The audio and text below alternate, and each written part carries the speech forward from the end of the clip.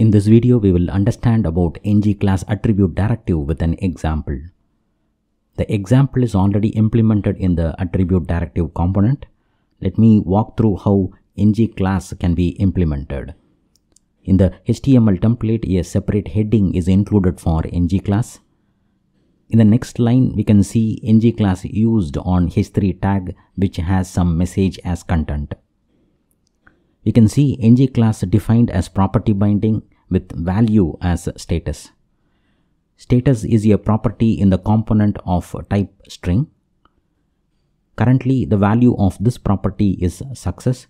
So the ngClass directive looks for any stylesheet class that has the name as success. In the components CSS file, I have included styles for the success class. It has a white font color with some padding and background color as green. The ngClass directive applies success class based on the value of status component property. Let me change the status property value as warning. After this change, I am saving the file. Once the page reloads, we can see the background color of the message changed to orange color, which comes from the warning class defined in the component CSS file.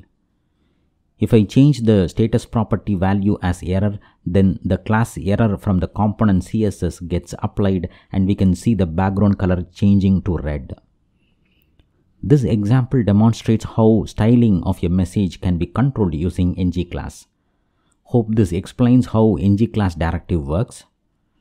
To implement this in your desktop, include these two lines in the template, include the status property in the component class, include these styles in the component CSS file and check if it works when status value gets changed.